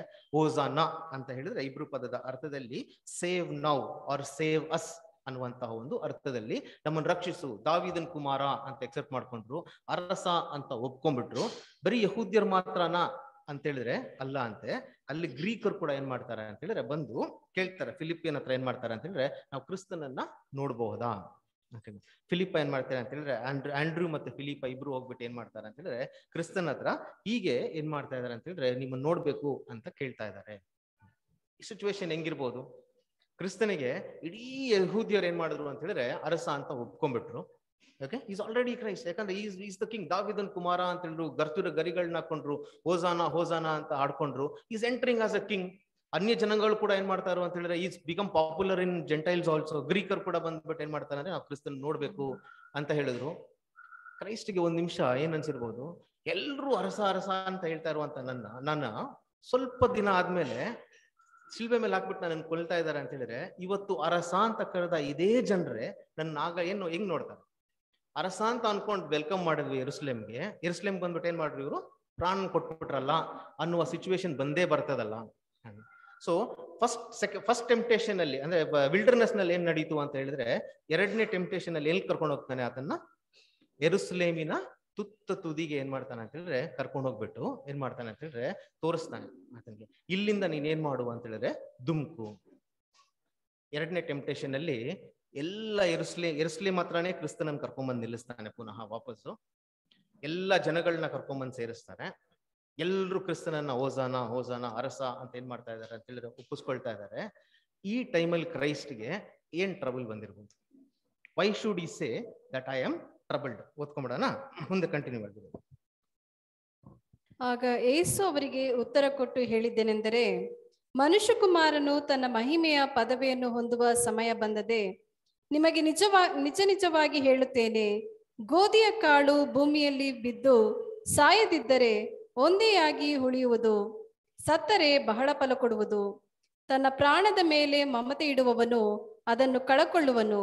ಇಹಲೋಕದಲ್ಲಿ ತನ್ನ ಪ್ರಾಣವನ್ನು ಹಗೆ ಮಾಡುವವನು ನಿತ್ಯ ಜೀವಕ್ಕಾಗಿ ಅದನ್ನು ಕಾಪಾಡಿಕೊಳ್ಳುವನು. ಯಾವನಾದರೂ ನನ್ನ ಸೇವೆಯನ್ನು ಮಾಡುವವನಾದರೆ ನನ್ನ ಹಿಂದೆ ಬರಲಿ, ಮತ್ತು ಎಲ್ಲಿ ನಾನು ಇರುತ್ತೇನೋ ಅಲ್ಲಿ ನನ್ನ ಸೇವಕನು ಸಹ ಇರುವನು. ಯಾವನಾದರೂ ನನ್ನ ಸೇವೆಯನ್ನು ಮಾಡುವವನಾದರೆ ತಂದೆಯು ಅವನಿಗೆ ಬಹುಮಾನ ಮಾಡುವನು. ಈಗ ನನ್ನ ಪ್ರಾಣವು ತತ್ತರಿಸುತ್ತದೆ. ಹೇಳ್ಬಿಟ್ಟು now my soul has become troubled. ಪುನಃ ಅದೇ ವರ್ಡ್, ಅದೇ ತರವಾದಂತ ಸಿಚುವೇಶನ್. ಅಲ್ಲಿ ಏನ್ ಟ್ರಬಲ್ ಇದ್ದಿರ್ಬಹುದು? ಎಲ್ಲ ಅರಸ ಅಂತ ಒಪ್ಕೊಂಡ್ರು, ಗ್ರೀಕರು ಒಪ್ಕೊಳ್ತಾ ಇದಾರೆ, ಎಲ್ಲರೂ ಏನೋ ಅರಸನ್ನ ಅಂತ ವೆಲ್ಕಮ್ ಮಾಡ್ತಾ ಇದಾರೆ. ಈ ಸಮಯದಲ್ಲಿ ಕ್ರಿಸ್ತನ್ ಹೇಳ್ತಾರೆ ಏನಪ್ಪಾ ಅಂತ ಹೇಳಿದ್ರೆ, ಅನ್ಯರು ಬಂದು ನನ್ನನ್ನು ಕೇಳ್ತಾ ಇದಾರೆ ಅಂತ ಹೇಳುವಾಗ ಮೈ ಟೈಮ್ ಹಸ್ ಕಮ್. ನನ್ ಗಳಿಗೆ ಏನಾಯ್ತು? ಇಷ್ಟು ದಿನ ಏನ್ ಹೇಳಿದ್ರು, ನನ್ ಗಳಿಗೆ ಬರ್ಲಿಲ್ಲ, ತಪ್ಪಿಸ್ಕೊಂಡು ಹೊಟ್ಟೋದ್ರು. ಈ ಘಟನೆ ಆದ ಮೇಲೆ ಕೂಡ ಆತನ ಏನ್ ಮಾಡ್ತಾನೆ ಅಂತ ಹೇಳಿದ್ರೆ ತಪ್ಪಿಸ್ಕೊಂಡು ಓಡೋಗ್ತಾರ ಅಂತ ಅಲ್ಲಿಂದ. ಯಾಕಂತ ಹೇಳಿದ್ರೆ ಸೊ ಈ ಗಳಿಗೆ ಬಂತು ಅಂತ ಹೇಳಿದಂತ ಕ್ರಿಸ್ತನ್ನು ನನ್ನ ಆತ್ಮ ತತ್ತರಗೊಳ್ತು ಅಂತ ಹೇಳುವಂತ ಅವಶ್ಯಕತೆ ಏನಿತ್ತು ಅಂತ ನೋಡ್ಬೇಕಂತ ಹೇಳಿದ್ರೆ let us equate to the second temptation. ಏನ್ ಮಾಡ್ತಾನೆ ಅಂತ ಹೇಳಿದ್ರೆ, ನೀನೇನ್ ಮಾಡು, ಇಲ್ಲಿಂದ ನೀನು ದುಮ್ಕು. ದೇವದೂತರು ಬಂದು ಏನ್ ಮಾಡ್ತಾರೆ ಅಂತ ಹೇಳಿ ನೀನನ್ನು ಕಾಪಾಡ್ಕೊಂಡು ಹಂಗೆ ಹೊಟ್ಟೋಗ್ಬಿಟ್ರೆ ನಿನ್ ಕಾಲ್ಗಳು ಕಲ್ಲಿಗೆ ತಗೊಳ್ದೇ ಇರೋ ತರ ದೇವದೂತರನ್ನ ಕಳಿಸ್ತಾರೆ ಅಂತ ಹೇಳಿದ್ರೆ ಇಡೀ ಜನ ನೋಡ್ಬಿಟ್ಟು ನೀನ್ ಅಕ್ಸೆಪ್ಟ್ ಮಾಡ್ಕೊಂಡ್ಬಿಡ್ತಾರ. ಅದೇ ತಾನು ಇಲ್ಲೂ ಏನ್ ಮಾಡ್ತಾ ಇದ್ದಾನೆ, ತಗೊಂಡ್ಬರ್ತಾನೆ. ಎಲ್ರು ಅರಸ ಅಂತ ಒಪ್ಕೊಂಡ್ರಲ್ಲ, ಯಾಕೆ ನೀನ್ ಹೋಗಿ ಪ್ರಾಣವನ್ನ ಕೊಡ್ಬೇಕು ಅಂತ ಹೇಳುವಾಗ ಎಲ್ರು ಅರಸ ಅಂತ ಒಪ್ಕೊಂಡ್ರು ಅಂತ ಹೇಳುವಾಗ ಬಂದು ಫಿಲಿಪಿ ಆಂಡ್ರು ಬಂದು ಗ್ರೀಕರ್ ಬಂದು ಕೇಳು ಅಂತ ಹೇಳುವಾಗ ಕ್ರಿಸ್ತನ್ ಹೇಳ್ತಾರೆ, ಗೋಧಿ ಕಾಳು ಬಿದ್ದು ಸಾಯದೆ ಹೋದರೆ ಫಲ ಕೊಡೋದಿಕ್ಕೆ ಸಾಧ್ಯನೇ ಇಲ್ಲ. This is not what I have come for. ಈ ಒಂದು ಹೋಸಾನಾ ಅಂತ ಘೋಷಣೆ ಕೊಡ್ತಾ ಇದಾರಲ್ಲ, ಇದಕ್ಕೋಸ್ಕರ ಅಲ್ಲ ನಾನು ಬಂದಿದ್ದು. ಇವರೆಲ್ಲ ಅರಸ ಅಂತ ಇವಾಗ ಒಪ್ಕೊಂಡ್ರಲ್ಲ, ಇದಕ್ಕೋಸ್ಕರ ಅಲ್ಲ ನಾನು ಬಂದಿರೋದು. ಗೋಧಿ ಕಾಳು ಏನಾಗ್ಬೇಕು? ಬಿದ್ದು ಸಾಯಲೇಬೇಕು. ದಟ್ ವಾಸ್ ನೆಸೆಸರಿ ಅನ್ನೋದನ್ನ ಏನ್ ಮಾಡ್ತಾರೆ ಅಂತ ಹೇಳಿದ್ರೆ ಹೇಳ್ತಾರೆ. ಹಾಗಾದ್ರೆ ಆ ನೆಸೆಸಿಟಿ ಏನ್ ಮಾಡ್ಬೇಕಾಗಿತ್ತು ಅಂತ ಹೇಳಿದ್ರೆ ಸೇಟನ್ಗೆ ಹೇಳ್ಬೇಕಾಗಿತ್ತು, ನೀನ್ ಎಲ್ರನ್ನು ನನ್ನ ಅರಸ ಅಂತ ಒಪ್ಪಿಸ್ಕೊಂಡ್ಬಿಡೋದು ಏನಿಲ್ಲ ಅಂತ ಹೇಳಿದ್ರೆ ನನ್ನ ಒಂದು ಇದಲ್ಲ. ಅದಕ್ಕೆ ಹೇಳ್ತಾರೆ ನೀನು ದೇವರನ್ನ ಏನ್ ಮಾಡ್ಬೇಡ ಅಂತ ಹೇಳಿದ್ರೆ ಟೆಸ್ಟ್ ಮಾಡ್ಬೇಡ ಅಂತ. ಇಲ್ಲಿ ಏನ್ ಮಾಡ್ತಾರೆ, ಎಲ್ರು ಬಂದು ಒಪ್ಕೊಂಡ ಮೇಲೆ if that was the mission that he has come for ಅಂತ ಹೇಳಿದ್ರೆ ಆ ಮಿಷನ್ ಆಲ್ರೆಡಿ ನಡೆದೋಯ್ತು. ಅನ್ಯ ಜನಗಳು ಒಪ್ಕೊಂಡ್ಬಿಟ್ರು, ಯಹೂದ್ಯರು ಒಪ್ಕೊಂಡ್ಬಿಟ್ರು, ಎಲ್ರು ಒಪ್ಕೊಂಡ್ಬಿಟ್ರು. ಆದ್ರೆ ಕ್ರಿಸ್ತನ್ ಹೇಳಿದ್ದು ನಾನು ಬಂದಿದ್ದೇನಿಲ್ಲ ಅಂತ ಹೇಳಿದ್ರೆ ಅದಕ್ಕಲ್ಲ ಅಂತ ಹೇಳುವಾಗ ಏನ್ ಮಾಡ್ತಾರೆ ಅಂತ ಹೇಳಿದ್ರೆ ಜೋರಾಗಿ ಏನ್ ಮಾಡ್ತಾರೆ ಅಂತ ಹೇಳಿದ್ರೆ ಮಾತಾಡ್ತಾರೆ. ಆತನ ಮಾತಾಡುವಾಗ ಮುಂದೆ ಕಂಟಿನ್ಯೂ ಮಾಡ್ತೀನಿ, 27ರಿಂದ ಕಂಟಿನ್ಯೂ. ಈಗ ನನ್ನ ಪ್ರಾಣವು ತತ್ತರಿಸುತ್ತದೆ ಮತ್ತು ನಾನೇನು ಹೇಳಲಿ, ತಂದೆಯೇ ಈ ಕಾಲದೊಳಗಿಂದ ನನ್ನನ್ನು ತಪ್ಪಿಸು, ಆದರೆ ಇದಕ್ಕಾಗಿಯೇ ಈ ಕಾಲ ಸೇರಿದೆನು. ತಂದೆಯೇ ನಿನ್ನ ಹೆಸರನ್ನು ಮಹಿಮೆ ಪಡಿಸಿಕೋ ಅಂದನು. ಹಾಗಾದ್ರೆ ಈ ಕಾಲಕ್ಕೆ ನಾನು ಏನ್ ಮಾಡಿರೋದು ಅಂತ ಹೇಳಿ ಐ ವಾಸ್ ಪ್ರಿಪೇರ್ಡ್. ಯಾಕಂದ್ರೆ ಗೋಧಿ ಬಿದ್ದು ಸಾಯಲೇಬೇಕು, ಆಗ ಮಾತ್ರವೇ ಏನಾಗೋದು ಅಂದ್ರೆ ಫಲ ಕೊಡೋದು. ಈಗ ಹೇಳ್ತಾರೆ ದೇವರೇ ಈಗ ನೀನೇನ್ ಮಾಡು, ನಿನ್ನನ್ನ ಮಹಿಮೆ ಪಡಿಸ್ಕೋ, ನೀನ್ ಮಹಿಮೆ ಪಡಿಸ್ಕೋ ಅಂತ ಹೇಳುವಾಗ ಆಕಾಶವಾಣಿ ಆಗೋಯ್ತಂತ ಅಲ್ಲಿಂದ. ಏನಂತ ಹೇಳಿದ್ರೆ ಮಹಿಮೆ ಪಡಿಸ್ಕೊಂಡಿದ್ದೀನಿ, ಮಹಿಮೆ ಪಡ್ತೀನಿ ಅಂತ ಹೇಳ್ಬಿಟ್ಟು ಏನ್ ಮಾಡ್ತಾರೆ ಅಂತ ಹೇಳಿದ್ರೆ I have both glorified it and will glorify it again ಅಂತ ಏನ್ ಮಾಡ್ತಾರೆ ಅಂತ ಹೇಳಿದ್ರೆ ಆಕಾಶವಾಣಿ ಆಯ್ತು. ಅಲ್ಲಿ ನಡೆದಂತ ಘಟನೆದು ಸೀಕ್ವೆನ್ಸ್ ಅನ್ನ ಫಸ್ಟಿಗೆ ನೋಡ್ಕೊಡ್ರಿ. ಎಲ್ಲರೂ ಅರಸ ಅಂತ ಘೋಷಿಸ್ತಾ ಇರುವಂತ ಟೈಮಲ್ಲಿ ಎಲ್ಲ ಅನ್ಯ ಜನಾಂಗಗಳು ಯೇಸು ಕ್ರಿಸ್ತನನ್ನ ಅರಸ ಅಂತ ಒಪ್ಕೊಂಡಂತಹ ಆ ಒಂದು ಸಮಯದಲ್ಲಿ ಕ್ರಿಸ್ತನು ಆಕಾಶವನ್ನ ನೋಡಿ ತಂದೆ ನೀನ್ ಮಹಿಮೆ ಪಡ್ಕೋ ಅಂತ ಹೇಳ್ಬೇಕಂತ ಹೇಳಿದ್ರೆ ಏನ್ ಕಾರಣ ಆಯ್ತು?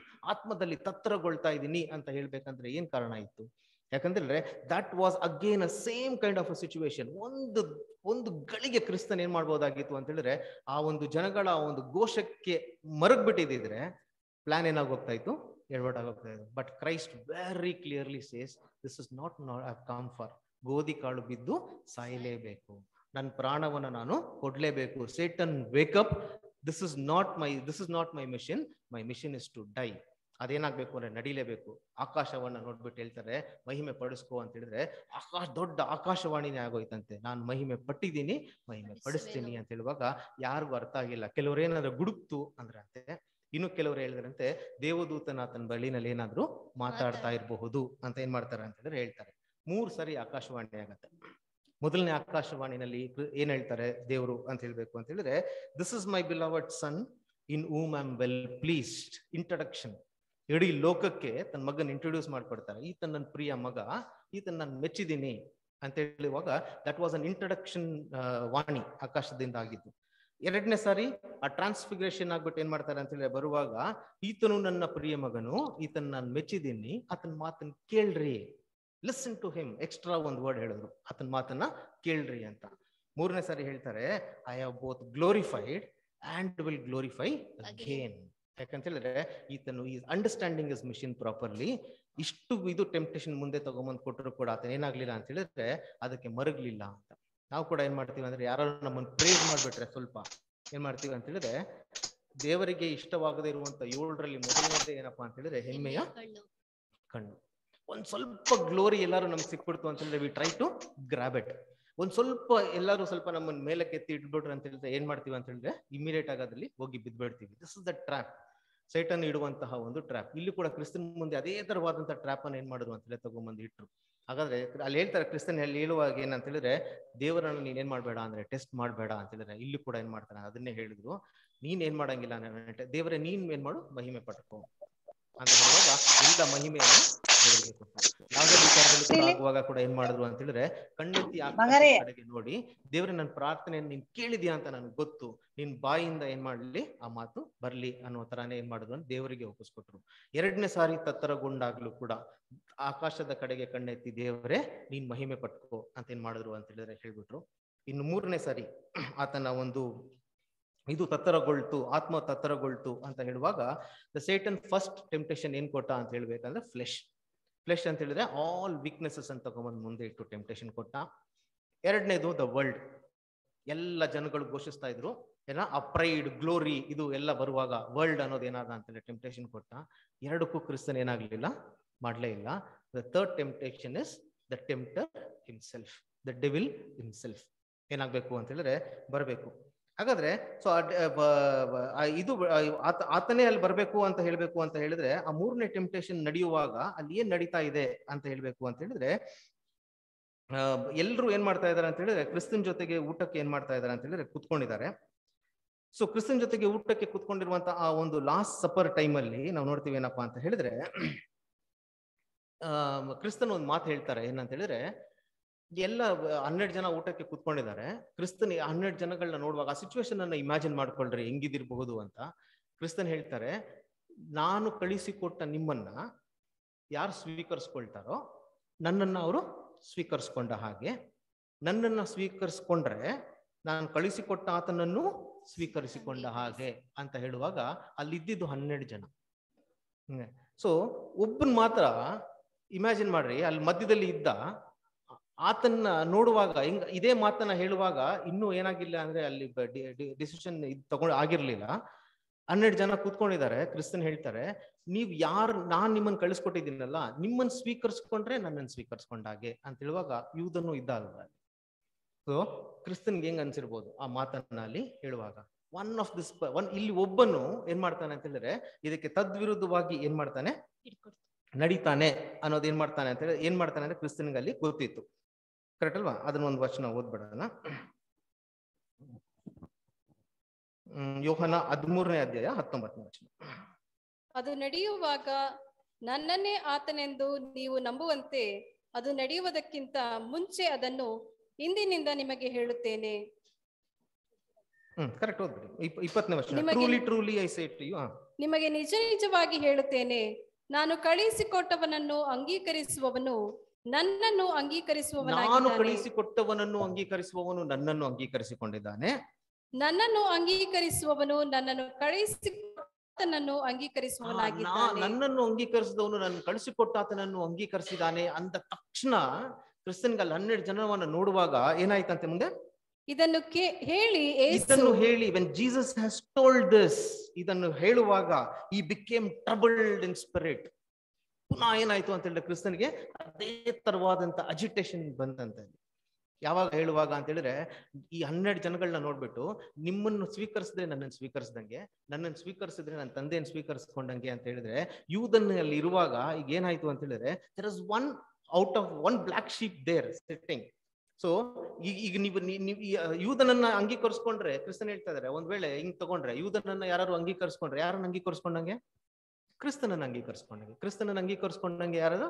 ದೇವರನ್ನ ಅಂಗೀಕರಿಸ್ಕೊಂಡಂಗೆ. ಇಂತಹ ಘಟನೆ ಒಂದು ನಡೀತಾ ಇದೆಯಲ್ಲ ಅಂತ ಹೇಳುವಾಗ ದಟ್ ಇಸ್ ಅಗೇನ್ ಕ್ರಿಸ್ತನ್ ಏನಾಗ್ತಾರೆ ಅಂತ ಹೇಳಿದ್ರೆ is heart became troubled. Satan ನಾವು himself is trying to come and play. ಮೂರನೇದು ಏನಪ್ಪಾ ಅಂದ್ರೆ ನನ್ ಗಡ್ಡ ಬಿದ್ಬಿಡು, ಒಂದ್ ನಮಸ್ಕಾರ ಮಾಡ್ಬಿಟ್ಟು ನಾನು ವರ್ಷಿಪ್ ಮಾಡು ಸಾಕು. ಏನ್ ಮಾಡ್ತೀನಿ ಅಂತ ಹೇಳಿದ್ರೆ ಈ ಇಡೀ ಲೋಕದ ವೈಭವವನ್ನ ನಾನು ಏನ್ ಮಾಡ್ತೀನಿ ನಿನ್ನ ಕೊಡ್ತೀನಿ. A short cut for redemption. ಇಲ್ಲಿ ಕೂಡ ಏನ್ ಹೇಳಿರ್ಬೋದು ದ ಟೆಂಪ್ಟರ್ ಅಂತ ಹೇಳಿದ್ರೆ, ನಾವು himself is coming there, is waiting. ಲಾಸ್ಟ್ಗೆ ಕ್ರಿಸ್ತನ್ ಏನ್ ಹೇಳ್ಬೇಕು ಅಂದ್ರೆ, ಸೈತಾನನ್ನ ನಾನು ಬಿಟ್ಟು ತೊಲಗು, ದೇವರನ್ನ ಬಿಟ್ಟು ಬೇರೆ ಯಾರನ್ನು ನಾವೇನ್ ಮಾಡಬಾರ್ದು ಅಂದ್ರೆ ಆರಾಧಿಸಬಾರ್ದು ಅಂತ ಹೇಳುವಾಗ the tempter have to leave now. ಹಾಗಾದ್ರೆ ಈ ಸ್ಟ್ಯಾಂಡಿಂಗ್ ದೇರ್. ಈಗ ಕ್ರೈಸ್ಟ್ ಏನ್ ಮಾಡ್ಬೇಕು? 12 ಜನ ಕೂತಿದ್ದಾರೆ ಅಂತ ಹೇಳುವಾಗ ಪರ್ಸನ್ ವಿಲ್ ಬಿಟ್ರೆ ಅಂತ ಹೇಳುವಾಗ ಅಲ್ಲಿ ಹೇಳ್ತಾರೆ, ಮುಂದೆ ಓದ್ಬಿಡಿ, ಕಂಟಿನ್ಯೂ ಮಾಡ್ಬಿಡಿ. 21. ಇದನ್ನು ಹೇಳಿ ಯೇಸು ಆತ್ಮದಲ್ಲಿ ತತ್ತರಗೊಂಡು, ನಿಮಗೆ ನಿಜ ನಿಜವಾಗಿ ಹೇಳುತ್ತೇನೆ, ನಿಮ್ಮಲ್ಲಿ ಒಬ್ಬನು ನನ್ನನ್ನು ಹಿಡುಕೊಡುವನೆಂದು ಸ್ಪಷ್ಟವಾಗಿ ಹೇಳಿದನು. ಹಾಗಾದ್ರೆ ನಿಮ್ಮಲ್ಲಿ ಒಬ್ಬನು ನಾನು ಹಿಡ್ಕೊಡ್ತೀನಿ ಅಂತ ಸ್ಪಷ್ಟವಾಗಿ ಹೇಳಿದನು ಅಂತ ಹೇಳಿ ಯಾರು ಅಂತ ಅವ್ರಿಗೆ ಏನಾಗ್ಲಿಲ್ಲ ಅಂತ ಹೇಳಿ ಗೊತ್ತಾಗ್ಲಿಲ್ಲ. ಕ್ರಿಸ್ತನ್ ಹೆಸರು ಹೇಳಲಿಕ್ಕೆ ಏನ್ ಮಾಡ್ಲಿಲ್ಲ. ಈ will again enter in to a relationship. ಹೆಂಗೆ ಅಂತ ಹೇಳಿದ್ರೆ, ರೊಟ್ಟಿಯನ್ನ ಅದ್ದಿ ಯಾರಿಗೆ ನಾನು ಕೊಡ್ತೀನೋ ಆತನೇ ಅಂತ ಹೇಳುವಾಗ, ಆ ಕಾಲದಲ್ಲಿ ರೊಟ್ಟಿಯನ್ನ ಅದ್ದಿ ಒಬ್ಬರ ಹತ್ರ ಕೊಟ್ರೆ ಏನಪ್ಪಾ ಅಂತ ಹೇಳಿದ್ರೆ is entering in to a bond with them, ಒಂದು bond of love with them. So ಅಲ್ಲಿ ಕೂಡ ಏನಪ್ಪಾ ಅಂತ ಹೇಳಿದ್ರೆ ಆ ರೊಟ್ಟಿಯನ್ನ ಅದ್ದಿ ಯೂದನಿಗೆ ಕೊಡುವಾಗ ಕೂಡ ಏನಾಗಿರ್ಬೋದು ಅಂತ ಹೇಳಿದ್ರೆ, ಒಂದು ವೇಳೆ ಕ್ರಿಸ್ತನು ಯೂದನೇ ಅಂತ ಹೇಳ್ಬಿಟ್ಟಿದ್ರೆ ಏನಾಗಿರೋದು? 11 ಜನ ಬಿಟ್ಟಿರೋರ ಸುಮ್ನೆ? ಆ 11 ಜನ ಯೂದನನ್ನ ಏನ್ ಮಾಡಿರ್ಬೋದು? We don't know. Okay, ಯೂದನೇ ಏನಾಗಿರ್ಬೋದು? We don't know. ಏನ್ ನಡೆದಿರ್ಬೋದು ಗೊತ್ತಿಲ್ಲ. Christ is not suppose to say. ಆದ್ರೆ ಕ್ರೈಸ್ಟ್ ಏನ್ ಮಾಡ್ಬೇಕಂದ್ರೆ ಅದನ್ನ ಹೇಳಬೇಕಾಗಿತ್ತು. ಸೊ ಎಷ್ಟು ಒಂದು ಟ್ಯಾಕ್ಟಿಕ್ ಫುಲ್ ಆಗಿ ಹೇಳ್ತಾರೆ ಕ್ರಿಸ್ತನು ಅಂತ ಹೇಳಿದ್ರೆ, ಇದನ್ನ ಅದ್ದಿ ನಾನು ಯಾರಿಗೆ ಕೊಡ್ತೀನೋ again is entering in to a bond with that person. ಏನ್ ಹೇಳ್ತಾರೆ ಅಂದ್ರೆ, ಇದನ್ನ ತಗೊಂಡು ತಿನ್ನು ಅಂತ ಹೇಳುವಾಗ ಅದನ್ನ ತಗೊಂಡು ಅವ್ನು ಏನ್ ಮಾಡ್ತಾನೆ ಅಂತ ಹೇಳಿದ್ರೆ, ತಿನ್ನುವಾಗ ಟೆಂಪ್ಟರ್ ಇಸ್ ವೇಟಿಂಗ್ ದೇರ್. ಆತನು ಇಮಿಡಿಯೇಟ್ ಸೈತಾನನು ಆತನ ಏನ್ ಮಾಡಿದಂತೆ ಹೊಕ್ಕನು. ಈ ಎಂಟರ್ಡ್ ಇನ್ ಹಿಮ್ ಅಂತ ಹೇಳುವಾಗ ಅಲ್ಲಿ ಹೇಳಿದಂತ ಅದೇ ಮಾತು ಏನಾದ್ರೆ ಸೈತಾನನ ನೀನು ಬಿಟ್ಟು ತೊಲಗು ಹೋಗು ಅಂತ ಹೇಳುವಾಗ ಇಲ್ಲೂ ಹೇಳ್ತಾರೆ, ಯೂದನ್ನೇ ನೀನ್ ಮಾಡ್ಬೇಕಾದದನ್ನ ಬೇಗ ಮಾಡ್ಬಿಡು. So the time has come. Okay, the third temptation is already come. ನೀನೇನ್ ಮಾಡು ಅಂತ ಹೇಳಿದ್ರೆ, ನೀನ್ ಮಾಡ್ಬೇಕಾದದನ್ನ ಏನ್ ಮಾಡು ಅಂತ ಹೇಳಿದ್ರೆ ಬೇಗ ಮಾಡ್ಬಿಡು ಅಂತ ಹೇಳ್ತಾನೆ. ಅಂದ್ರೆ ಈ will give it up. So same ಅದೇ ಜಾಗದಲ್ಲಿ ಪುನಃ ಏನಾಯ್ತು ಅಂತ ಹೇಳಿದ್ರೆ ಕ್ರಿಸ್ತನಿಗೆ he was agitated.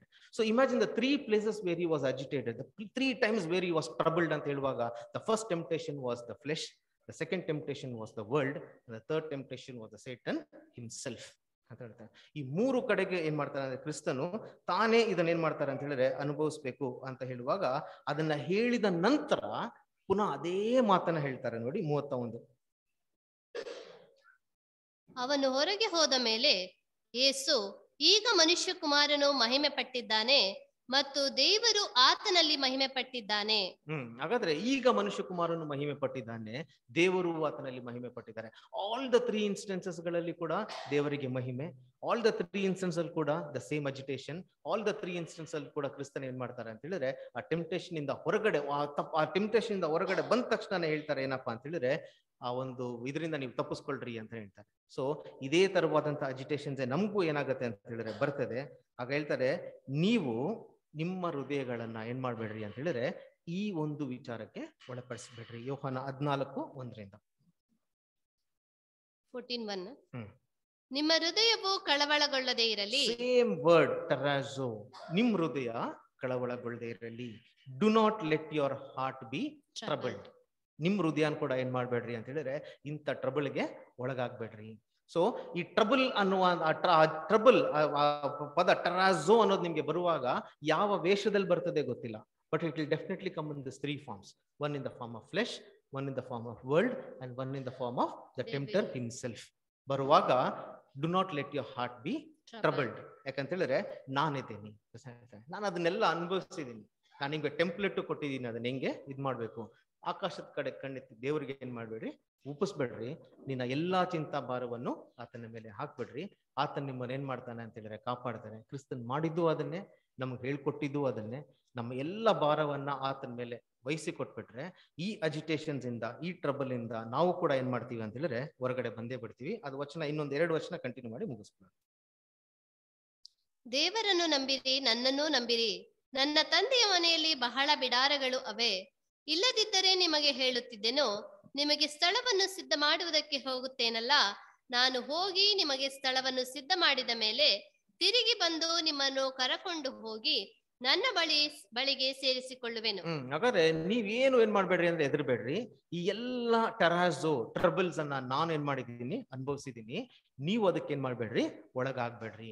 ಅಂತ ಒಂದು ಸಿಚುವೇಶನ್ ಬಂದ್ರೆ ನೀವೇನ್ ಮಾಡ್ರಿ ಅಂತ ಹೇಳಿದ್ರೆ ಒಪ್ಪಿಸ್ಬೇಡ್ರಿ. ಅದಕ್ಕೆ ಇನ್ನೊಂದ್ ಕಡೆಗೂ ಹೇಳುವಾಗ ಹೇಳ್ತಾರೆ ಏನಪ್ಪಾ ಅಂದ್ರೆ, ನನ್ನ ಸಮಾಧಾನವನ್ನ ನಾನು ನಿಮ್ಗೆ ಏನ್ ಮಾಡ್ತೀನಿ, ಬಿಟ್ಕೊಡ್ತೀನಿ. ಯೋಹಾನ 14:27 ವಚನ.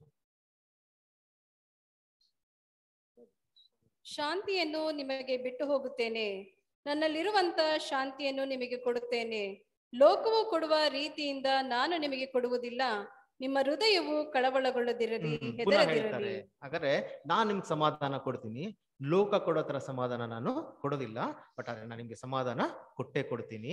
ನಿಮ್ಮ ಹೃದಯ ಕಳವಳಗೊಳ್ಳದೆ ಇರಲಿ. Let your heart not be troubled ಅಂತ ಏನ್ ಮಾಡ್ತಾರೆ ಅಂತ ಹೇಳ್ತಾರೆ. ಸೊ ಈ 3 ಟ್ರಬಲ್ಸ್ ಕ್ರಿಸ್ತನ್ ಅನುಭವಿಸಿದ್ರು, ಈ ಕೇಮ್ ಔಟ್ ಆಫ್ ಇಟ್. ಅದೇ ತರ ನಮ್ಗೆ ಏನೇ ಟ್ರಬಲ್ಸ್ ಬಂದ್ರು ಕೂಡ all that we have to look at is in our master. ಅವ್ರು ಹೇಳಿದಾಗೆ ನಮ್ಮ ಪ್ರಭುಗಳು, ನಮ್ಮ ಮಧ್ಯಸ್ಥನು, ನಮ್ಮ ಒಡೆಯನು. ಆತ ಒಡೆಯನನ್ನ ಒಂದ್ಸರಿ ನಾವು ನೋಡೋಣ, ಅವ್ರು ಹಾಕೊಟ್ಟ ಅದೇ ದಾರಿನಲ್ಲೇ ನಾವು ಏನ್ ಮಾಡೋಣ ಅಂತ ಹೇಳಿದ್ರೆ ನಡ್ಕೊಂಡು ಹೋಗೋಣ ಅನ್ನೋದೇ ನಾವು ಇವತ್ತು ತಿಳ್ಕೊಂಡಂತ ಪಾಠ. ದೇವರ ವಾಕ್ಯಗಳನ್ನು ಆಶೀರ್ವದಿಸ್ತೀವಿ.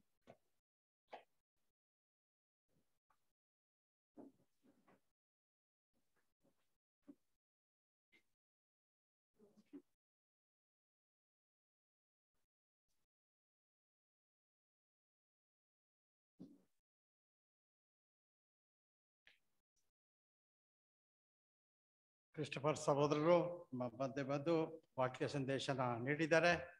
ಅವರಿಗೆ ನಮ್ಮ ಸಭೆ ಪರವಾಗಿ ವಂದನೆಯನ್ನು ಸಲ್ಲಿಸ್ತೇನೆ. ಈಗ ಹಾಡುವ ಸಂಗೀತಗಳ 3ನೇ ಒಂದು ಸಂಗೀತವನ್ನು ಹಾಡ್ಕೊಳ್ಳೋಣ.